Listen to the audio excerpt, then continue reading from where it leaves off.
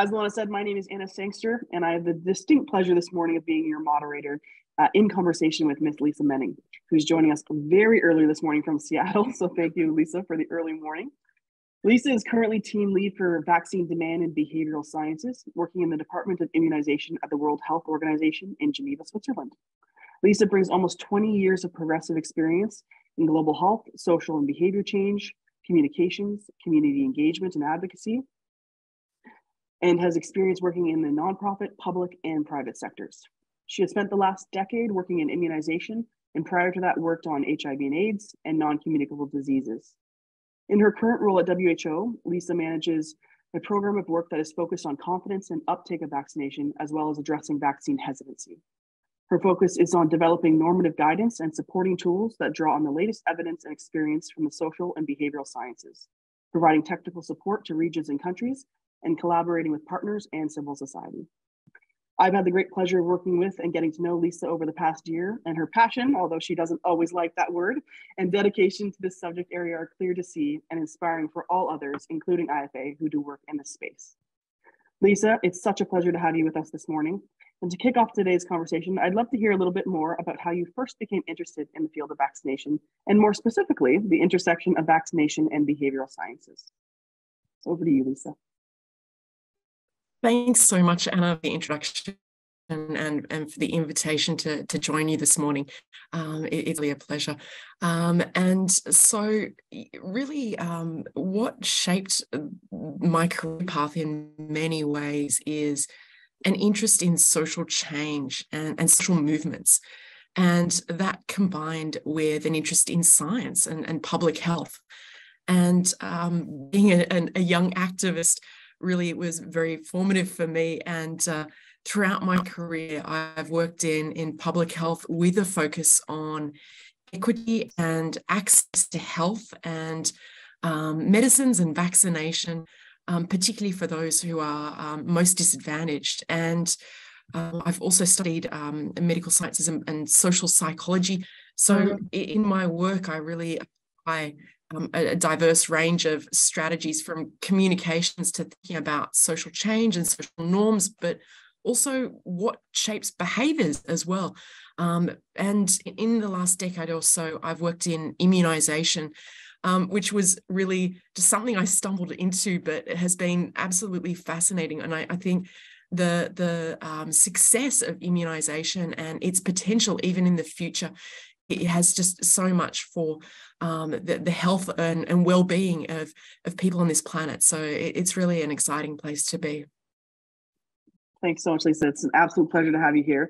And I want to kind of talk a little bit about COVID right off the bat, because I think it's an important kind of component of this conversation. There's been an incredible focus on immunization during the COVID-19 pandemic.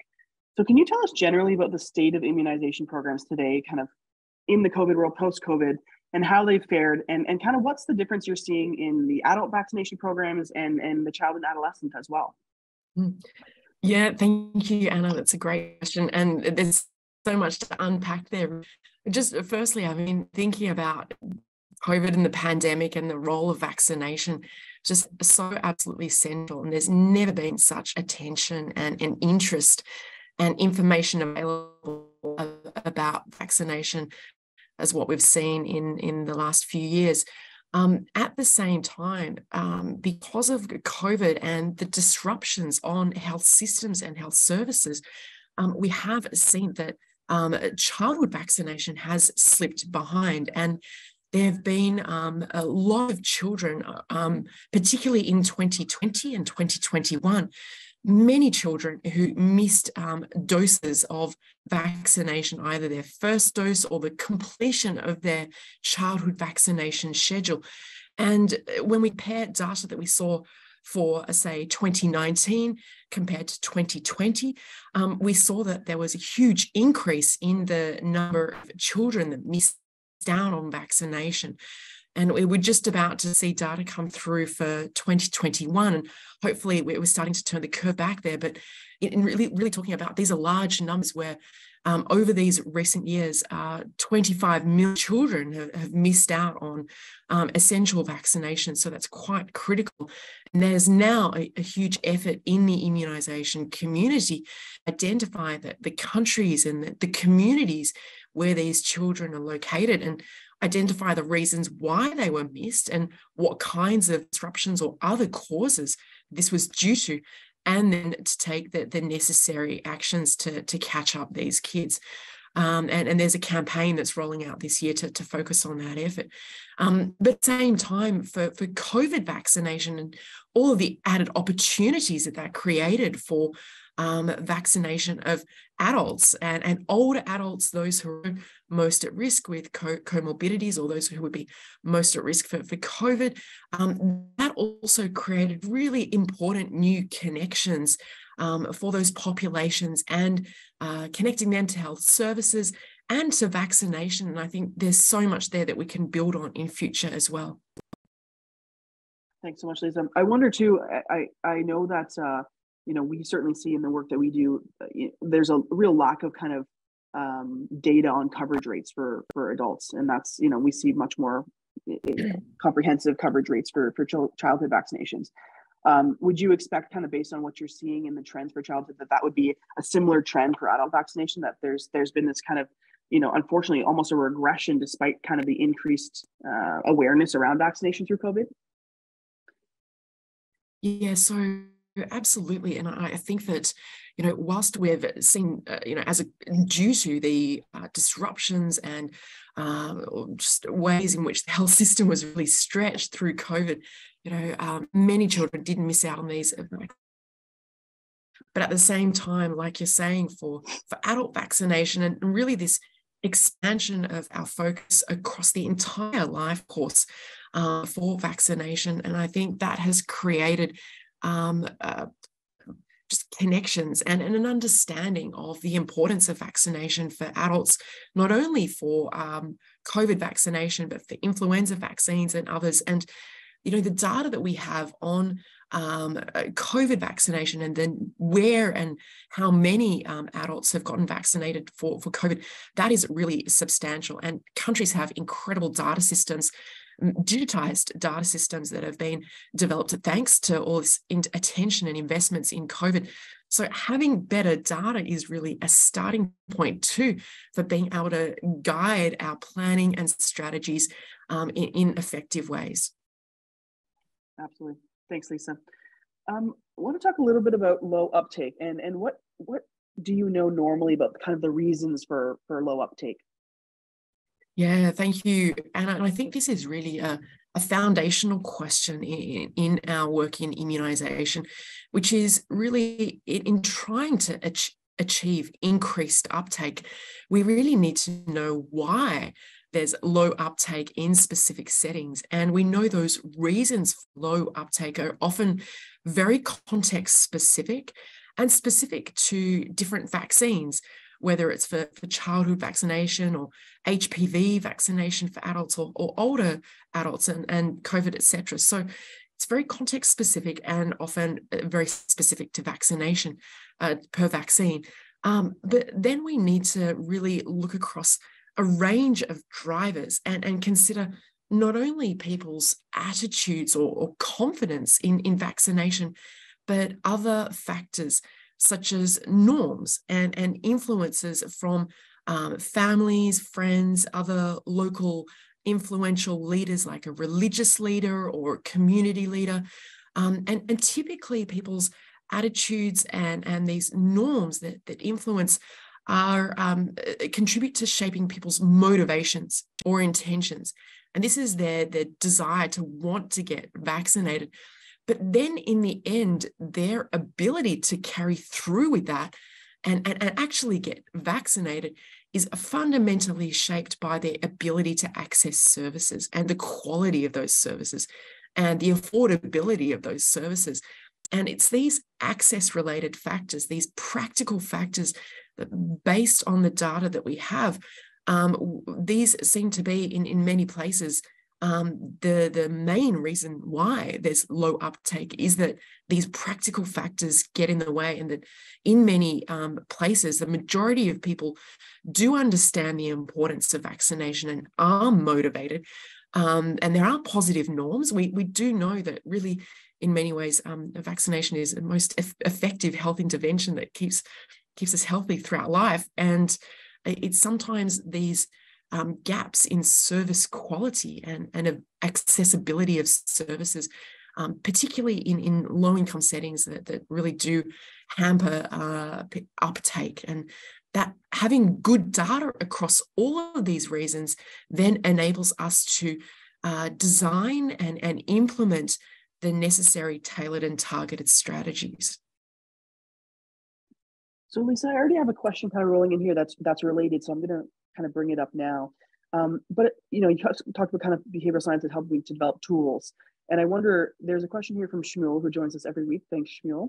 And it's really about how behavioral sciences can support the improvement of accessibility for particularly those that are often kind of left behind, or kind of either in marginalized communities or just harder to reach. How is the work you're doing, and kind of what those tools look like to kind of help support that increased accessibility? That's really a great question, because what we know from the evidence is that we can increase people's knowledge and attitudes related to vaccination. So we can increase people's understanding of the importance and benefits and safety of vaccination. But that is not enough. That is absolutely necessary. And people, we do want to support informed decision-making and access to accurate information. But this is not enough for people to actually get vaccinated. So thinking all the way through to behaviors and what will shape and drive behaviors and connect people to vaccination services is really the main outcome that we need to work towards. So this is a great question, which is really about how do we shape those behaviors? And there are many strategies for doing that, which really relate to using little prompts or reminders, sending someone a text message that basically says, your next dose of vaccination is reserved and available for you next week. Don't forget to book an appointment. So these, this is just an example of a kind of reminder and prompt and a behavioral intervention. And then, of course, assuming that person has the ability to get to that point of service and can afford that, and it's convenient. The ease and convenience of actually getting to vaccination is really that last final step, but most important step. So there are a lot of strategies that we can employ that help to bring the service and the delivery of vaccination closer to people. And we really also cannot rely on people to go out of their way to really make a huge effort to take a half day off work or take a day off work to go and get vaccinated. And it's really in many ways the responsibility of the health system and the health sector to understand populations and really design these services in such a way that it's as convenient as possible for people to get vaccinated. Absolutely. So dovetailing off of that a bit, what are you seeing as kind of some of the main barriers to ensuring kind of that accessibility and ensuring kind of we reach those most at risk? What are kind of some of the big challenges that you face in your work? Yeah, it's important to really think about what these different challenges are in different settings, and to have good data to really understand what those challenges are at a local level. And it's incredibly diverse, but some of the main reasons, speaking very generally and globally as a starting point, but some of the main reasons and main challenges that we face, firstly, do relate to a lack of information, and particularly during COVID and for COVID vaccination for adults, we've seen just also, unfortunately, a huge amount of misinformation related to COVID vaccines, and that has or even disinformation that has come from bad actors, shall we say. So that is a challenge in really making sure that people, if they do have questions, they can access accurate, reliable information from the right sources as well, so sources that they would trust. So that is just, one challenge to overcome in many respects. Another challenge is also thinking about the sources of information and who's most trusted, and particularly the role of health workers there, because in many settings, a connection to a trusted health worker is the most, that recommendation from a health worker towards vaccination is an investment to make in a health system and in training and supporting health workers. But that in many countries, often, unfortunately, that is left a little bit behind. So making those investments in equipping and supporting health workers to be well trained and empowered to speak for immunization in well-informed ways, that is absolutely critical and a challenge to overcome in some places. And then the last challenge really is, as I was saying, related to just accessibility of quality services and, in a way, the proximity of those services and even that experience on site. And in a lot of cases, in some countries, there are long waiting times for vaccination, or the facility is just not well equipped, not set up. There's just been infrastructure that's underfunded in many ways, and that unfortunately means that in various ways that actual experience on site of vaccination is not always an entirely positive thing, and what that means is people might be less likely to return for vaccination again in future if their experience of that entire journey to vaccination, from that affording a bus ticket to the time it takes, the waiting time, the way that they've been treated, if they did have some questions and concerns, how those concerns were heard and addressed. All of these things really compound, and it's a lot of investment and attention that's needed in understanding all these things and working through them at a programmatic level. Speaking programmatic level, Lisa, and kind of you've highlighted a couple of the barriers and challenges you're facing. What does it take for programs to be understanding and addressing these kind of barriers? Yeah, I think that this is often, a kind of in a way, a root cause to be able to effectively design programs that do achieve high uptake of vaccination. And this is vaccination for any population, so children, adolescents, adults, older adults. And fundamentally, it really starts with programs wanting to invest in strategies that start by listening and really understanding those populations, the parents of adolescents, all these older adults, and listening and saying, okay, how do we really truly understand where they're at and their questions and concerns, or what makes it difficult for them to get closer to vaccination? So there's actually a willingness and like a political will almost that's needed as a starting point to really invest in the appropriate strategies that start with listening and gathering local data to say, well, what are barriers? And let's assess all of these barriers that I just described. So not just people's attitudes and knowledge, but the other practical access-related barriers that are getting in the way. So we really need that will. We need good planning. And really, this often requires a lot of coordination between different partners and different stakeholders. There's a lot to be said about who needs to be involved and how these different collaborators need to come together and share information and work together. We need the right investments in these strategies that start with gathering the data to diagnose these reasons why there's low uptake and act on them with the right tailored and targeted strategies. And there's often just so much more, but those would be the real main kind of building block to be able to design effective strategies that are informed by local data and not assumptions about these reasons. Absolutely. So speaking about kind of the importance of collaboration and kind of opportunities for, I think, collaboration and increased interest in this space, World Immunization Week is coming up. And I know you've already mentioned briefly, the theme, which is the big catch up this year.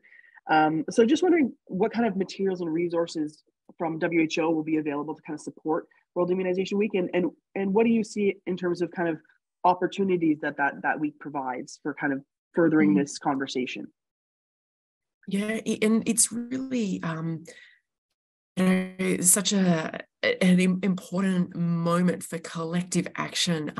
World Immunization Week. It's an annual, in a way, celebration of immunization every year at the end of April. And like you're saying, and Anna, thank you for coming back to this.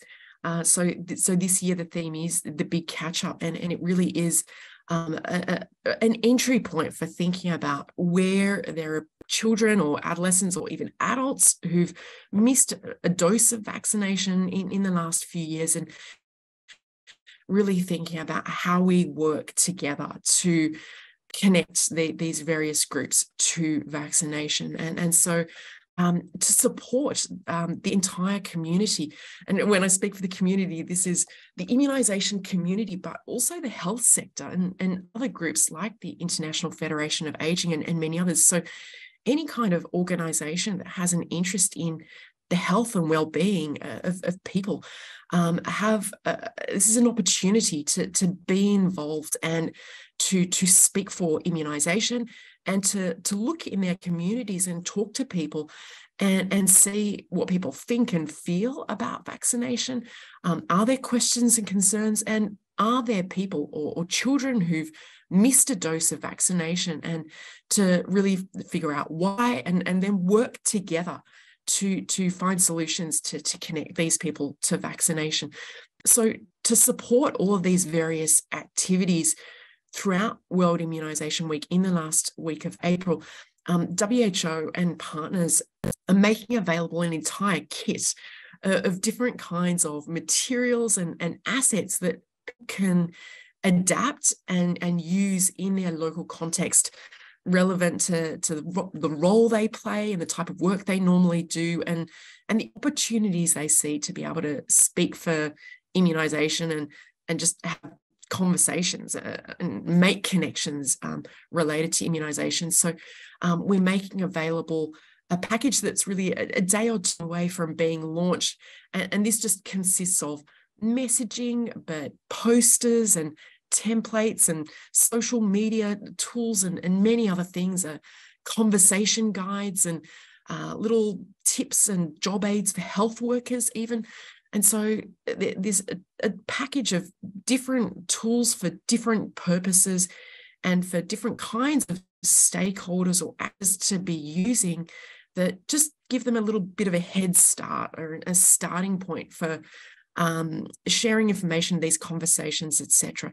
And we really hope that these can be adapted and used in various ways in communities in particular, and that it creates an opportunity to be involved at this point in time. And we can talk a little bit more about what some of those tools might be and how they can be used. And I'd be really happy to hear from you, Anna, and members here on the call today as to any ideas or questions that you would have as well about contributions that can be made and how we can support you in that. Yeah, Lisa, that's great. I'm looking forward to those materials myself, and very much I'm sure the group would love to get their hands on those when they're released as well. I think certainly from our perspective, it's great that they've been, I think, created in a way that allows for some of that adaptation, so that we can kind of tailor it to our own message and make sure it resonates within our own communities and constituencies. So very much looking forward to kind of further engaging with those materials and continuing this conversation. There's a few questions that are now rolling in, so I want to take the opportunity to come to some of our audience today. Great comment here from Brendan, and probably a few steps back. But Brendan, if you would like to ask your question, and we can add a bit of context just so we're back on the same page. Yeah, it's actually done here in Ireland, where the vaccination is done through the schools, which is a good idea, because if people have to go for a vaccine, then perhaps that's a barrier in one way. And during COVID, the pharmacists were brilliant giving out the vaccine. Now, the GPs were also. So it can be done. And one of the things that comes to mind is in France, the children's allowance, it's an allowance for children, that is actually brought to the house, which means that people don't have to go for it. One thing it does, it creates employment. There's someone employed to actually go and do that. So the solutions are there if people want to just accept them. And it was said earlier about listening. While you're talking, you're not listening. And that is one lesson for all politicians. Thank you. Thanks, Brendan. I think, Lisa, if I can interpret, like, I think the comment here is really about, do you see value, and is that a priority for WHO? This kind of idea of vaccination gateways and increasing kind of the space, and vaccinators. Pharmacists, again, we've seen they've provided a tremendous support through COVID, and really there's still vaccines that are available that pharmacists are not able to administer, and there's those issues with where are they stored, where are they delivered. So is that something that's on kind of the forefront of WHO's mind? Yeah, absolutely. And I think that it's really great. Thank you, Brendan, for coming in with that and sharing your perspectives there. And, this point about, really, going to the target populations and bringing vaccination to people where they're at, and, for adolescents in schools or in the community, pharmacy, or, we really, our work at WHO is really primarily focused on low middle income settings in Africa and Asia, and outreach delivery strategies is where there are vaccinators who go into the community and might go door to door, or they might have a vaccination day at the local town square, or at a well-trusted venue, a local religious association, a centre. So really bringing vaccination to people in their community at a trusted location, is really, just reduces the friction and the added effort that is required on adults and parents. And delivery through pharmacies as well is a great opportunity for some vaccines, depending on the storage, the handling, the administration of the vaccine, the target population. And there are many countries indeed. For example, for the influenza vaccination for adults, they do deliver and make that available in pharmacies. And that the convenience of that is enormous. And it, in many ways, as Brendan's saying, it relies on a lot of political commitment to invest in the training, the logistics of actually, having the cold equipment, the fridges, and or other information available, so that there's a variety of things that need to come together. But it really starts by understanding the population, listening to their needs, and designing these services and strategies in ways that meet the local community needs. That's so great, Lisa. Thank you so much. We've got a great question from Cynthia here too. Cynthia, would you like to come forward and ask your question? Yes, thank you, Lisa. This is really a wonderful presentation today and dialogue. But I was just wondering about kind of the current state of accessibility and affordability for less developed countries. And then that also backs up to where things are with the whole pharmaceutical industry who manufactures the vaccine. Yeah, Cynthia, that's an excellent question. And I think the topic of equity after COVID is really top of mind. That for COVID vaccination, never before has there been such a huge investment and collaboration in the development of vaccination or a vaccine that has just, really become available at such in such a rapid way. So, I think vaccine research and development and manufacturing has come a huge way forward in recent years, in many ways, thanks to all this attention and investment and collaboration that happened with COVID.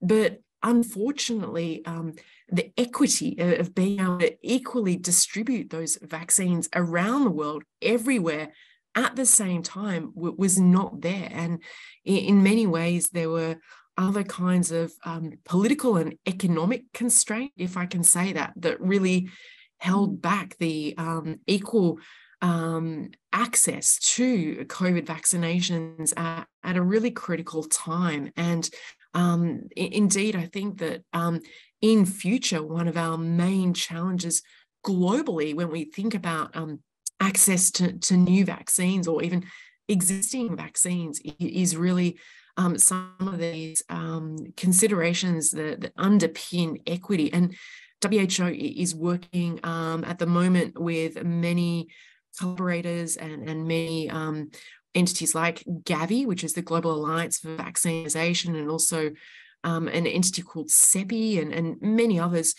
to build manufacturing capacity in low-income settings and create hubs in Africa or Asia, and to create knowledge transfers and to contribute to building capacity and setting up that infrastructure so that there's more decentralized infrastructure ultimately for development, research and manufacturing of vaccination that really truly meet the needs of low income settings, and future enables us to overcome some of these equity challenges.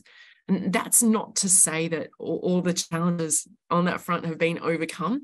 There's still a lot of work to be done on that front. But I think that there's so much more attention and interest in this topic, and we're making progress, but I think that not all the answers are there yet, I have to say. So it's really an important space to watch. And I think for campaigners and those who really do play a role in advocacy and in communication about equal access to vaccination and affordability of vaccination, and ensuring that low middle income are not left behind in future. There's a lot to be done to continue to work together to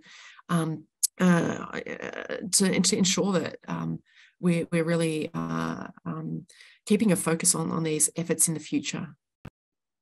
Thanks very much, Lisa, and thanks, Cynthia, for your question.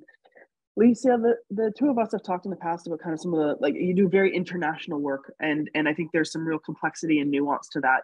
I wonder if you could speak a little bit about, in your experience, what are some of the kind of the challenges and differences in terms of entry point for conversation around vaccination, depending on kind of the country you're working in and the area you're working in? And it's a really excellent question as to, to think about, what are the opportunities, what are the ways in which we can start a conversation about vaccination?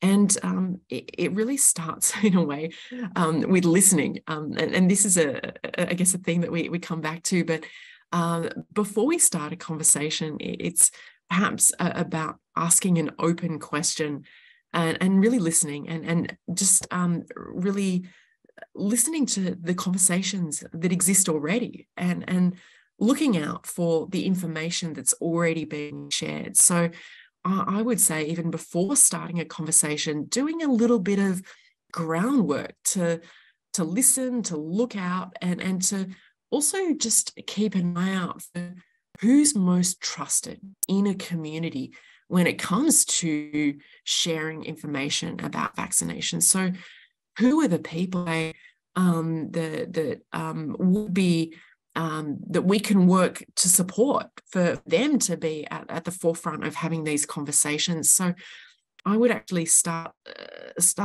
by the listening, the looking out, and just doing that little bit of quick groundwork to look at the environment before starting these conversations. And then we're well equipped, we're in a place to then be able to say, okay, well, what are the themes that are emerging now? Like, what questions that people have, or what are the concerns that people might have, or who is the right source that we can work through? Or maybe it's someone in our network, or maybe it's anyone here who's online today, or anyone you know who you can work with or work through to equip them to be a spokesperson and a champion for vaccination. And so once we have this kind of understanding of the context, I guess, the next step is really then to think about, well, what answers do we need? What information do we need? And what sources? Where do we go for that information? So how can we be better equipped to find the right, accurate information to then answer those questions and concerns, or close any of these information gaps? And once we have the necessary accurate information, we then need to think, okay, who does this need to come from? So are we the right people to be sharing that, or are there others in our community that we can support to be sharing that information as well, and we can work together with them? And then there are many ways to have these conversations as well. And these can just be like one-to-one conversations that start with an open question, well, like, well, tell me about, what do you think about vaccination? Or tell me about your concerns, or what would it take to bring you closer to vaccination? So these can be one-on-one conversations, but it can also be like a community meeting, a little webinar, a little just a gathering in your community. I would also say that often in the work that you do, there are existing platforms. It's a very general word, but there are existing mechanisms or activities that you're already doing that provide an opening for you to then just weave a little bit more about immunization into that. So I would look at who you're talking to, what you're already doing, and just build on that as a starting point.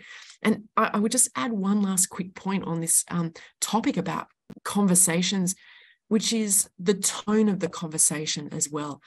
And this is really equally important, because sometimes when people might have questions or concerns about vaccination, when they're not really sure, they might have heard some misinformation, or they might have seen some disinformation that was spread by an anti-vaxxer that's not accurate, but they're really just trying to figure this out in a well-intentioned way. And I think that the way in which we show respect in these conversations and care and empathy is also really important. So if someone does share a concern or a question that is not right, and they're saying, oh, well, I've, there's, maybe repeating some misinformation about vaccination, I think that we really need to respond to that in a respectful way without dismissing them, to really hear where they're coming from, and try to address that in a way that's very caring. So I think that hopefully that gives you a little bit of a starting point as to where to create these openings. Yeah, absolutely. So I think there's actually a great question that's come in as you've been speaking from John, and I think it speaks a bit to the complexity and oftentimes discomfort with these conversations. So John, would you like to come forward and ask your question? Speaking from a local standpoint, we had in men's sheds in our communities people who were knowledgeable, clear thinkers, and they had sources of information. They were not people following, wild theories, but how could we, who were depending on public sources of information, talk with these people?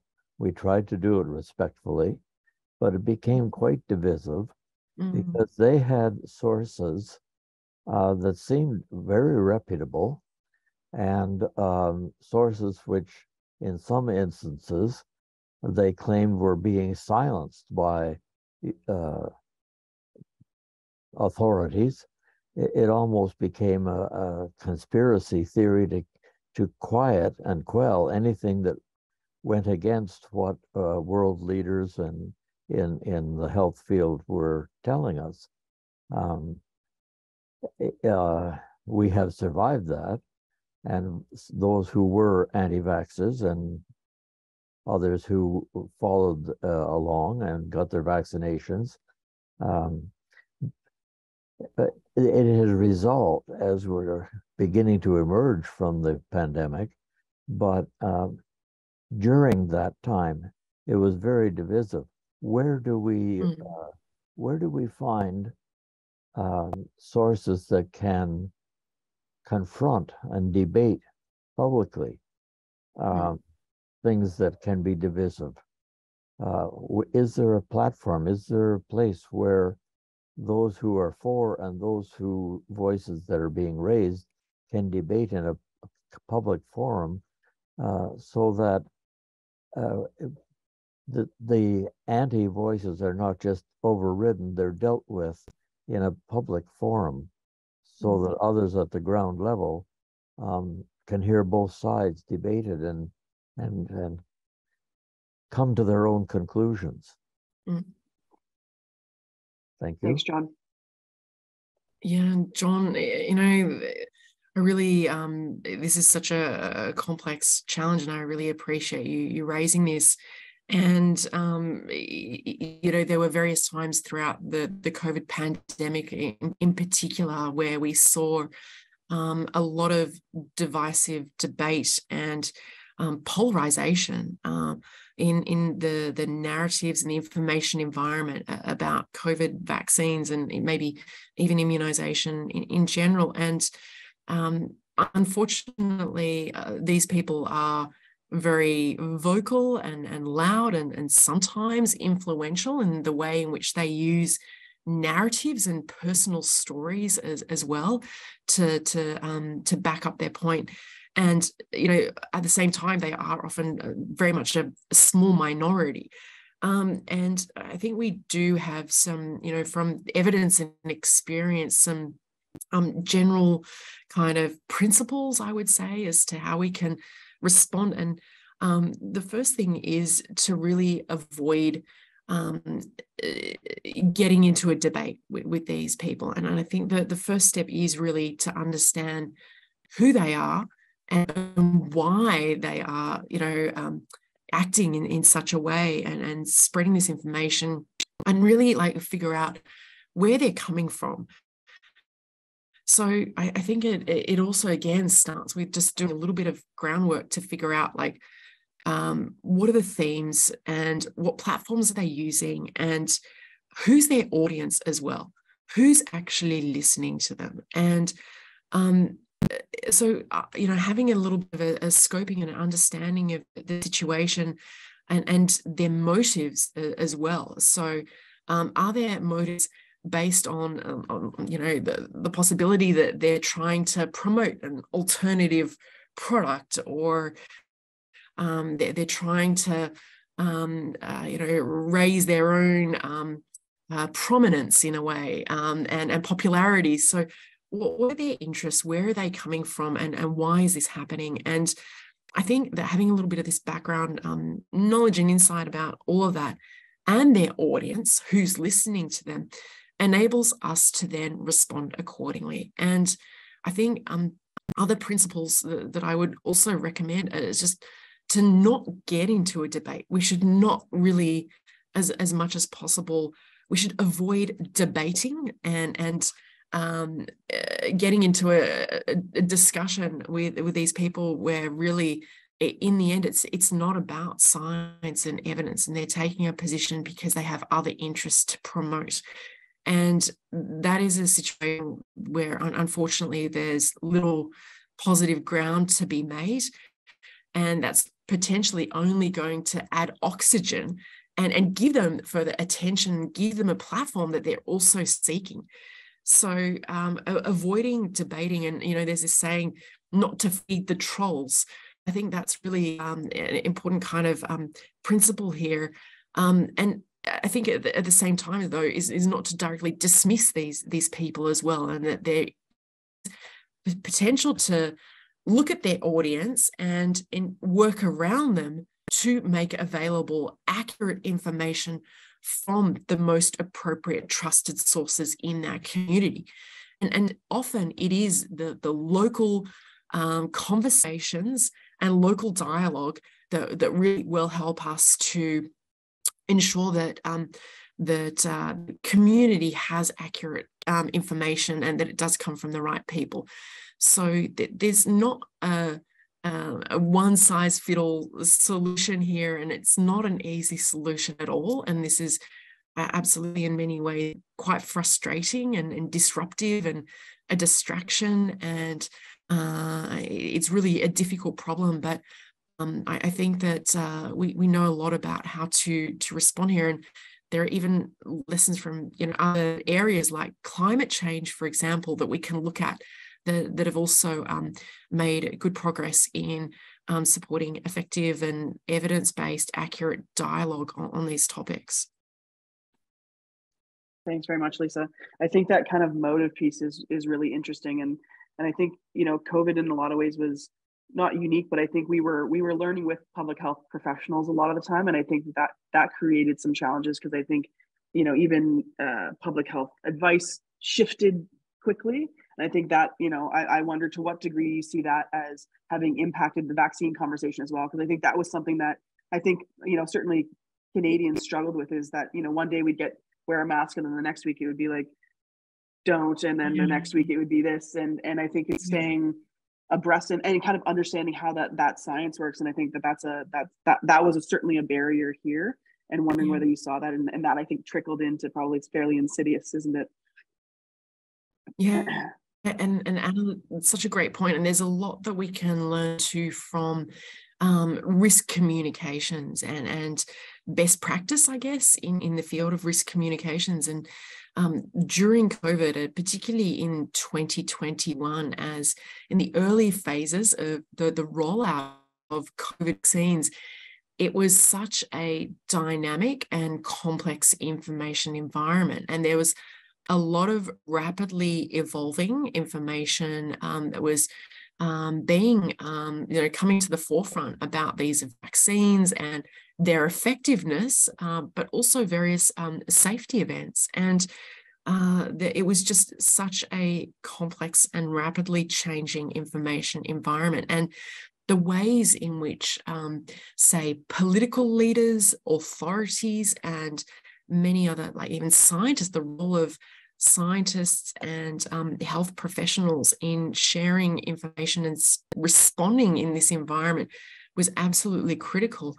And so best practice from risk communications and evidence on risk communications really gives us a foundation for understanding how to work through such a complex and evolving information environment where things are so dynamic. And some of these principles include being transparent and really acknowledging that things are changing, and we have new evidence that is, becoming available all the time.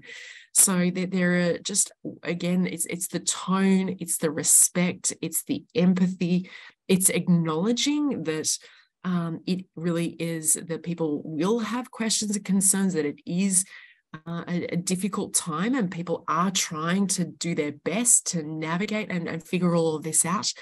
And it's the values that are also portrayed through these communications are really, really important. And I think that really trying to, I think, work together with scientists and you know, since for authorities or other experts or organizations to work with local trusted medical experts and to speak for the latest evidence in a way that's very transparent and acknowledges that things are changing or there are new developments, and the ways in which we do that in a transparent, honest, and respectful way is really important too. Thanks so much, Liz. I think those are super important points. I'm going to switch tracks a little bit here. We have a great question from Dr. Barrett around kind of the decade and the opportunities that provides. Jane, would you like to come forward and ask your question? No, thank you very much, Anna, and thank you, Lisa, for being with us today. We're now in the second year of the UN Decade of Healthy Aging, and it's certainly IFA's mandate and wish to see that adult immunisation and life course is pulled through the action areas. And I just wanted to get your views, about that, knowing that, the vaccine team at WHO does in fact connect with the ageing and life course. And what are the possibilities that you see in the future across these next 9 years?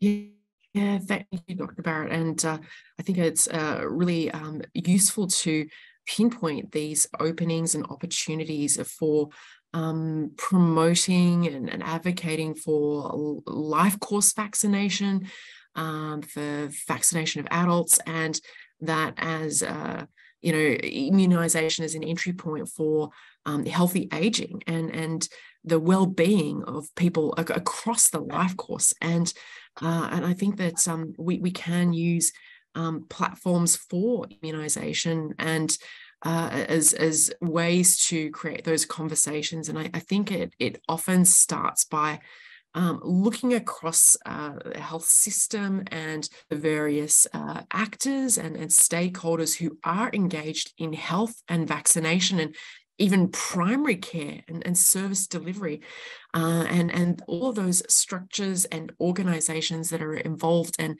their various activities, and being able to say, where can we weave in a conversation or information about immunization and immunization for all ages, and then really thinking about what it means at a practical level. And often that might mean working together with other local partners. So the IFA can work with other champions and actors in the immunization community. And there are many, and I guess it's very context specific in different countries and regions, but really thinking about who are the collaborators that you need to be working with who work in immunization at a national or a local level. So who are the collaborators and what are the connections into the health system? What's already happening and how to build on that? And lastly, I think, looking at the political context as well, and where there are investments being made in improvements or extensions to health services where immunization can be integrated and using that to really work together with all your local partners to advocate for those investments and actions. Look, thanks very much, Dr. Manning. Thank you, Anna. Not a problem. Thanks, Lisa. Thanks, Jane, for the question. A little bit related to that, Lisa, again, I think the decade provides a great opportunity to kind of break down some of the siloed nature of a lot of the work we do in immunization. But I wonder kind of what are some of the strategies, or what would you tell organizations that maybe aren't currently interested in immunization? How do you get people interested in and involved in this topic? Yeah, and I think that it's a great question. And where do we start? And I think that there's just a few key points about immunization and the success of immunization just being perhaps even the most effective preventive health intervention. And we can refer to the successes and the contributions of vaccination to disease elimination and eradication. And we've eradicated smallpox thanks to vaccination. even for polio, we've made massive progress in reducing the number of cases of polio just like dramatically over the year. And there's data that we can further share that can be used to substantiate some of these examples about the contributions of vaccination to disease elimination, eradication, but health and well-being for our populations. And in the last 20 years, the child mortality has been dramatically reduced thanks to vaccination. And so I think that in speaking about vaccination, we can use data that demonstrates the disease reduction that we've seen, and reduction in transmission, disease burden, etc. All of that data really speaks for itself.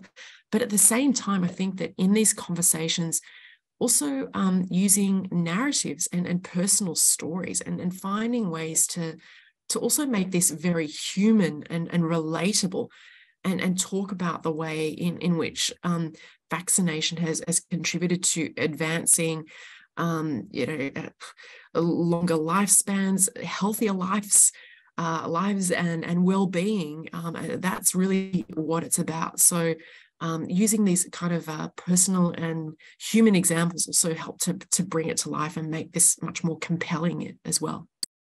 Yeah, I think that's a great point to add, Lisa. And often I think it's you can't rely too heavily on the science, because I think it's not always approachable and accessible for everybody. So I think that storytelling component is crucial as well. Lisa, I'm going to give you a few minutes, and I'm going to come back to you for some kind of key takeaways for our audience. But in the meantime, Luana, if you could throw up our slide, and I'll let everybody know about our presentation for next week. Next week, Global Cafe will be Professor Yun-Hee Jian, and we will be talking about the need for person-centered care and care philosophy in the care of older persons. So really looking forward to next week's session and hoping you'll all be able to join us. Lisa, thank you so much again for joining us today. We've, as always, quickly approached the hour. But before we say goodbye, I'd love to just hear some of your, what's the main message you want to leave with us today? Yeah, thank you, Anna, and thanks again for this wonderful opportunity. I've really appreciated this discussion. I would say a couple of main messages. The first is to listen and look out for the opportunities and the entry points, and to really see what the questions and concerns might be, and who your collaborators can be, who you can be working with at a local level, and then identifying the ways in which we can be sharing information about vaccination and connecting communities and older adults and anyone across the life course, parents and children, and finding those entry points to connect people to vaccination. And so I think by just listening and working together, and also just ensuring that we're not relying on assumptions as well. And I would say that, I would keep an eye out for the forthcoming materials that will be published to support the World Immunisation Week campaign in the last week of April. I'd look out for those materials and just use that as a starting point for any of your local collaborations and activities. And hopefully there's some materials there that can give you a head start and be a foundation for any of your work at a local level. And I think that really immunization can be just a useful entry point for talking about health and aging and the well-being of people in our communities.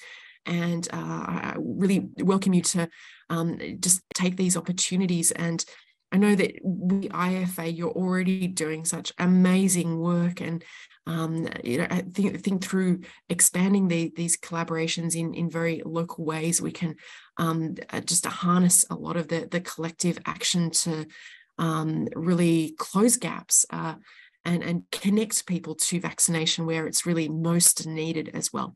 So yeah, thank you so much, Anna, again for the opportunity. It's been a pleasure to discuss, and forward to continued collaboration in our work ahead as well. So thank you. Thank you, Lisa. It's been an absolute pleasure. What a great discussion this morning. And thank you as always to our wonderful audience. We very much look forward to seeing you next week. Thanks, everybody. Have a great weekend.